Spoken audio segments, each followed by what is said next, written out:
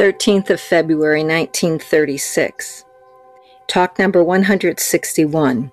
An elderly man from Ananthapur, after hearing the Vedas recited in the hall, stood up and asked, "It is said that the non-Brahmins should not hear the recital of the Vedas." Maharshi: mind your business. Take care of what you came here for. Why do you waste your time in these matters? I heard the recital, you say. Who is that I? Without knowing the I, you are using the word.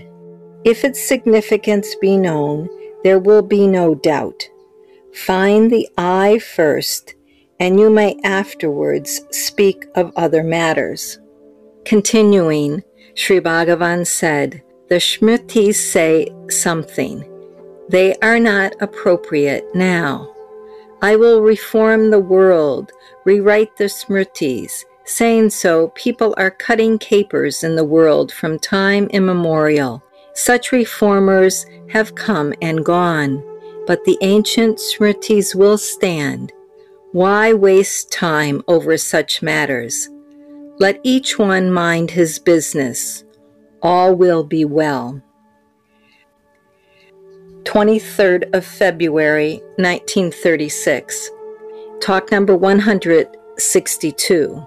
A Maharashtra lady of middle age who had studied Jnaneshwari, Bhagavata, and Vichara Sagara was practicing concentration between the eyebrows, had felt shivering and fear, and did not progress.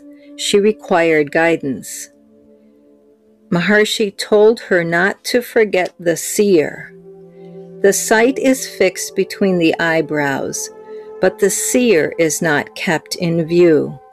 If the seer be always remembered, it will be all right.